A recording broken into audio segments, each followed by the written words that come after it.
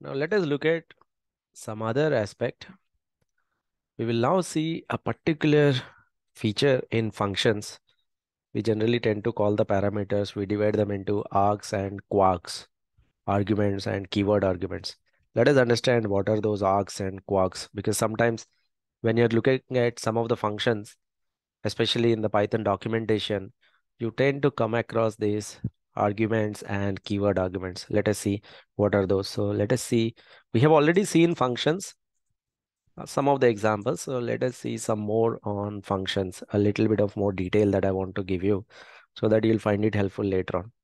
Let us suppose we are defining a very simple function. It is sum of squares. What this function does is it will take the parameters a, b, c, d, a, b, c, d. These are the four parameters this function will take, and in return what it will give you, it will just give you the sum of square values. Okay, sum of square value.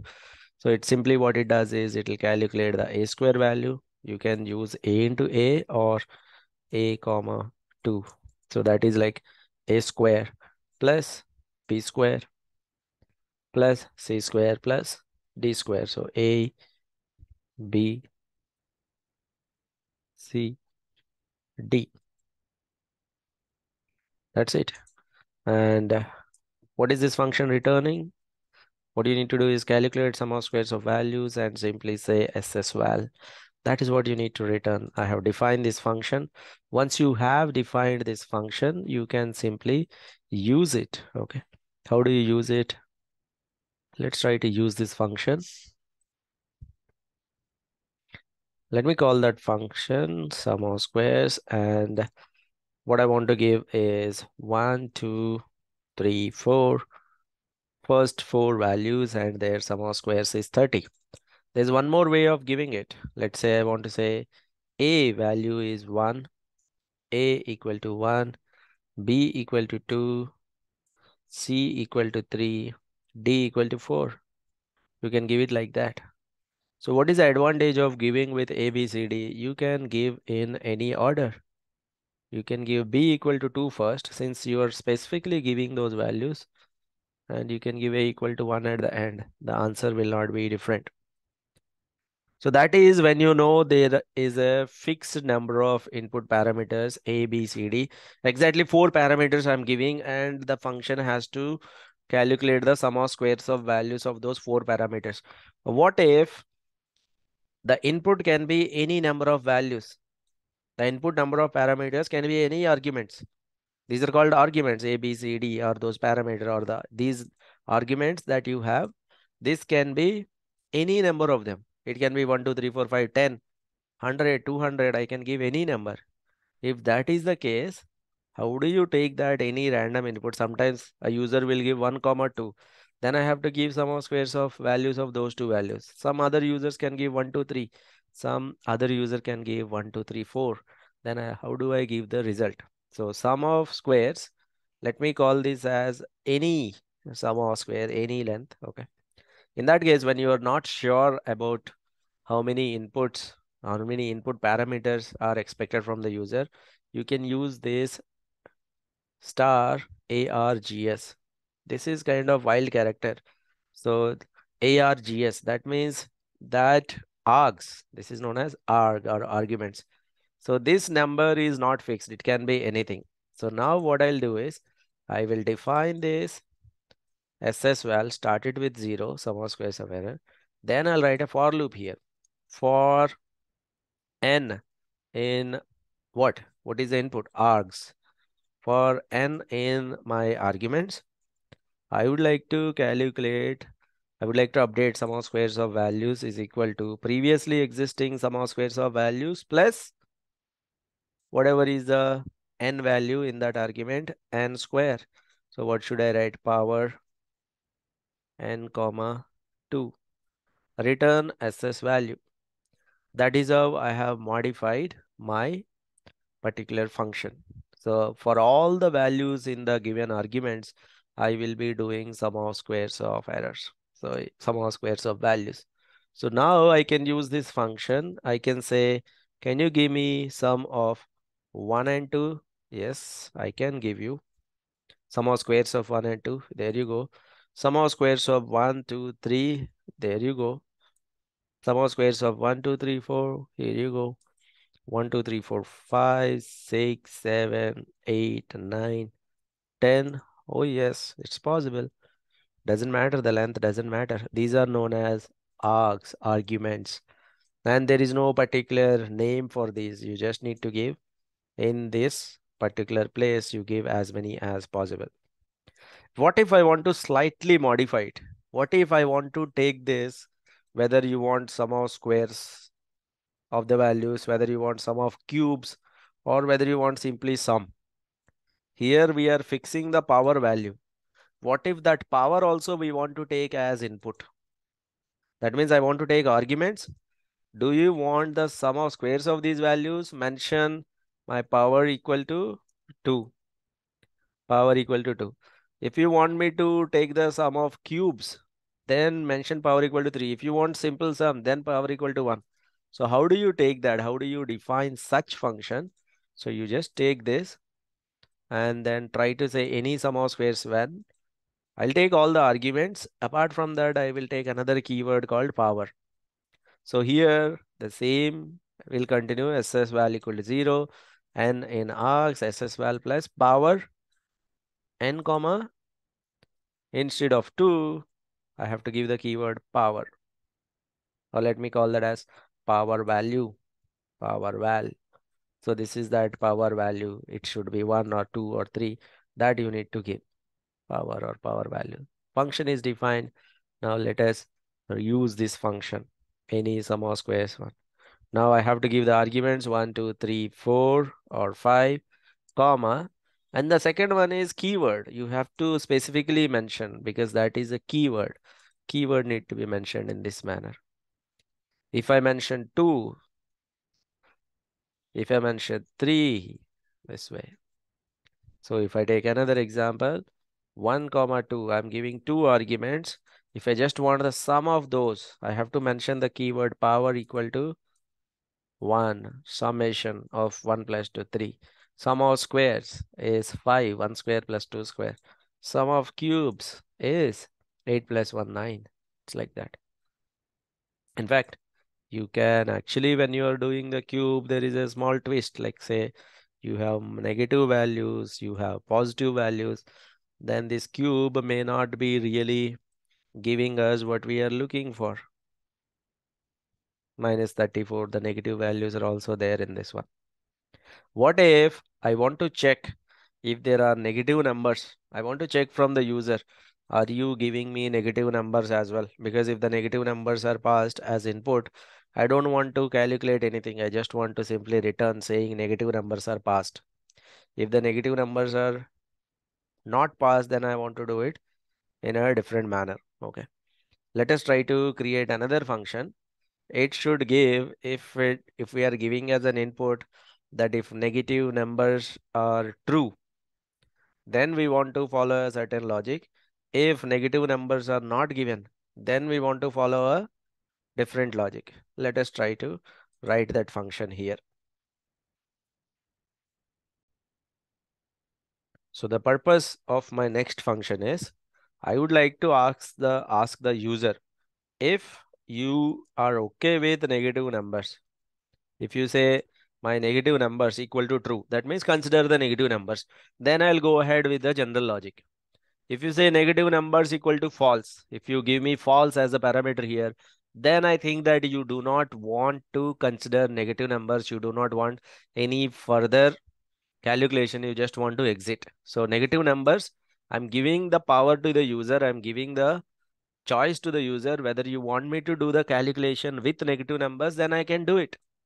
But if you don't want to do the calculation with negative numbers, if negative numbers are passed, if you want to exit, then how do we modify that function? So here I'm taking argument, all the args, 1, 2, 3, 4 or something like that, and then power, whether it should be power 1 or 2 or 3, and negative numbers, true or false. So here is the modified code. If my negative underscore numbers is actually true. Now this true and false, these are not strings, these are Boolean variables. If that is true, then my logic stays like this. This is my logic if that is true. If that is true. In fact, it has to be a colon here and then under this, isn't it? It's all under this. So if you are okay with negative numbers, then as usual, I'll give you. But if you are passing negative numbers equal to false, that means you do not want to consider negative numbers. User doesn't want to consider negative numbers, then I'll say else. In that case, if you do not want to add up negative numbers when they're, then I want to return negative numbers are passed. Negative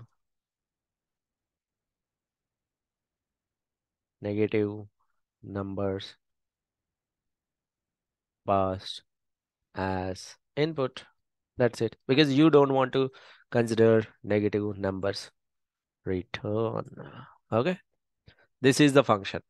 So how can we use this function? Let me call it as sum of any squares 2. Now I will call this function. Here is the situation. I want to calculate sum of 1 comma minus 2 comma minus 3 and their power is equal to 3. I want to cube all of them and I'm okay with negative numbers. Negative underscore numbers is equal to true. Since I am okay with the negative numbers, I'll get the result here. But if I say, you know what, I'm not okay with negative numbers. Yes, I have passed the negative numbers. But when the negative numbers are passed, I don't want the user to get the output. False. Negative numbers are passed as input. The result is not calculated. Okay. That is what we are giving arguments. And these are some of the keywords. What if I want to add one more keyword? What if I want to further customize this function? Even more customization. If negative numbers are passed, it is taking true or false. Okay. Now what we want to do is we want to take negative power as well. Power is the usual power. For the negative numbers, what should be the power that we have to take, like negative underscore power? We want to take another input as well. Let us see, let us do a little bit of more customization to this function to achieve one more. We want to write a different function to achieve a different task. Let us see. In the next example, what we want to try is, let's say the power. Until now, we have seen to the square, to the power 1, to the power 2. What if I take this function? What if I want to pass on the power as -3? Is this going to work? Negative numbers passed as input. And if I mention true, okay, take my negative numbers.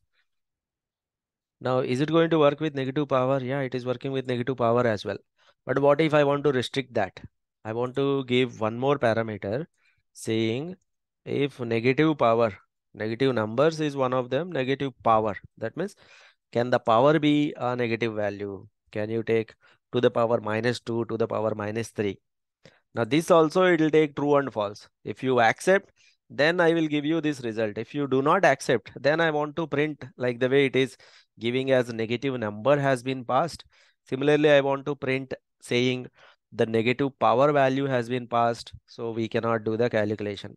So how do you modify it? First, you check the negative power. If negative power, if you are okay with that, if this is equal to true, if this is true, then I will continue whatever you told.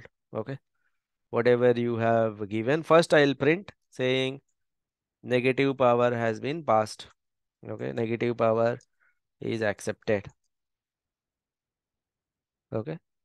So I'm printing that and negative power is accepted. So I'm going to follow the previous technique, which is like I will take that value and I'll make all the calculation. It will give you the result. Okay, that means it will take all the arguments and it will apply whatever power you have given. Power means -2 or -3, whatever it is accepted. Even if you give positive also, it will accept. Okay, negative numbers, it will accept the negative numbers or it will reject the negative numbers based on what you have passed, and negative power is accepted. What if that negative power is not accepted? Else, you have to write the else condition. You have to write it outside. Else. So this is for the negative power, else, so what will be the option? Return, just like the way you have returned negative numbers has been passed. Okay. Negative numbers as input, passed as input, you will see negative power passed as input. That means we are not accepting it, or negative power not accepted. We will keep it that way. Negative power is not accepted. Okay. Negative power not accepted. Negative power is accepted. Okay. So you can execute this. Looks like there are two parentheses. We will take one out of them. Yeah, this is working. Then I will call that as any power square 3. This is the function. So what I'm trying to say is you take this function and you take these values 1 comma minus 2 comma minus 3, and here I want to give the power is equal to minus 3. Since I'm giving negative numbers, I'm ready to accept them. Okay, even negative numbers are also there. I'm okay to take those negative numbers, and that is true. And if negative powers are there, negative power, that also I'm accepting. That means I want to see the result, negative power equal to true. Okay, negative numbers are accepted, negative powers is also accepted. So you will get the result for sure. Negative power is accepted. But what if I do not accept negative power? Negative power equal to false. What will be the result? It will simply skip this. Negative power is not true. It will come here directly. Negative power not accepted. That will be the output. Negative power not accepted. Now, if you look at this function carefully, you're saying you're okay to accept the negative power, but negative numbers you don't accept. Then what will be the result? It will first print negative power is accepted. It will go inside, but negative numbers are not accepted. So it will print negative power is accepted, but negative numbers has passed as input. Since you are not comfortable with it, it will not print it.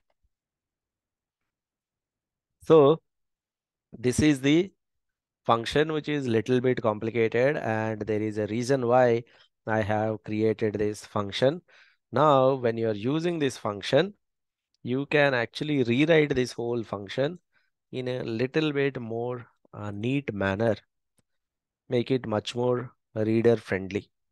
So what you can do is, these are all the arguments, these are all the keywords, keyword argument 1, keyword argument 2, keyword argument A. So you can put a double star here, double star, and keyword arguments, quarks. These are args, these are quarks. Keyword arguments, K uppercase, args and quarks. Okay. Now, in those quarks, you have values, power, negative, number, that is one of them, and then negative underscore power, isn't it? Negative numbers. The other one is negative underscore power. These are the values because we are using power somewhere here. We are using negative number somewhere here. Negative power we are using somewhere here. So these are the values. You can write like the way you are using args, your n value in args, right?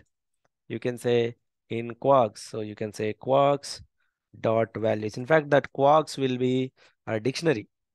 Keyword arguments will be a dictionary. You can use that dictionary. So from that keywords argument dictionary, take the power, negative number, positive, negative number, and then negative power from keyword arguments. And then rest of the function remains the same. So let me call this same function. I have simply rewritten it. So how can you use this? You can create a new dictionary called quarks. Okay, this is my dictionary. Quarks equal to, this is the new dictionary. And it can have three keys, power, power, negative number, and negative power. Power, you can give whatever value you want to give. Sometimes for larger, very large functions in sklearn or some other places of Python, you tend to see these type of dictionaries have been passed as input parameters.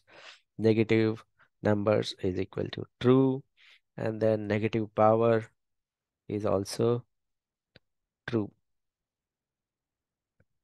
There you go. Now you can give this kw args as input. Args and quarks can be given as input. Okay. These are the keyword arguments. What are my arguments? My arguments are 1, comma, -2, comma, 3, comma, -6. Arguments are the tuple. And keyword arguments is a dictionary. Keyword argument, the name itself suggests that there has to be a key and then the corresponding value. Okay. Now arguments and keyword arguments are given. Let us see how can we use this in this function. How do you call this function? First, write the function name and you must give args. So you have to put star args, use my args. In the place of that, use this tuple. And then in the place of keyword arguments, you put star star KWARGS. Since it is lowercase, you can give lowercase here. And then you go. Negative power is accepted and the value is 147. Keyword arguments we have given. Args and quarks, they are known as. Some of them are arguments, some of them are keyword arguments. Have you understood this args and quarks? Because sometimes you tend to see args, there is no order, there is no keyword in this. You can give any number. Keyword arguments, there are a specific list of keywords that you have to give. And the best beautiful part is these keywords need not be in any order because that is key value dictionary itself. There is no order in the dictionary. It will work in any order. Negative numbers equal to true. Negative power is equal to 3. And then the power keyword arguments.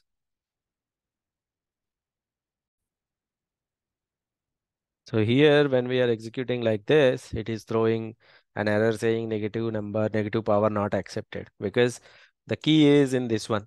We're taking quarks dot values and we are storing them in these three values. So if you go here and add quarks dot values, and if you see the quarks dot values outside, it is a dictionary true, true, comma 3. And in that dictionary, we are taking first one is power, next one is negative numbers, next one is power. That's why we have to maintain that order. If we change the function, if we change the way the function is written, then we can actually change this order as well. The order doesn't really matter if you change the way it is appearing. Okay, because the quark values the keyword arguments. But here, the way we have written the function, it is accepting that power is in the first keyword. So we have to give the power in the keyword. But if you change the way that keys are accepted, okay, if you can take all the keys and then put them in these values, then we will be able to pass in any order or any manner. Okay. That is how arguments and keyword arguments work.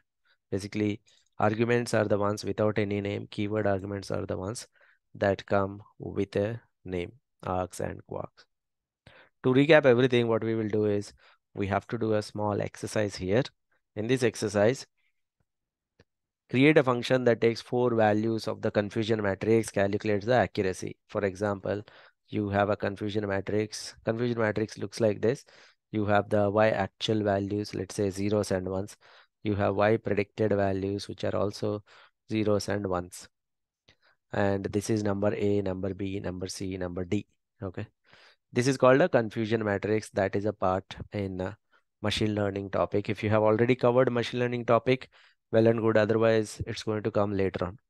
What is the accuracy? Predicting 0 as 0, predicting 1 as 1. A plus D divided by A plus B plus C plus D is the accuracy measure.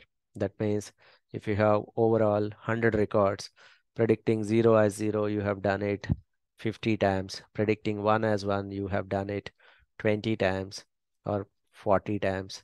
Predicting 0 as 1, you have done it, let's say 5 times. Predicting 1 as 0, you have done it 5 times. Then the accuracy is 90. 50 plus 40 divided by 100, accuracy is 90%. Okay.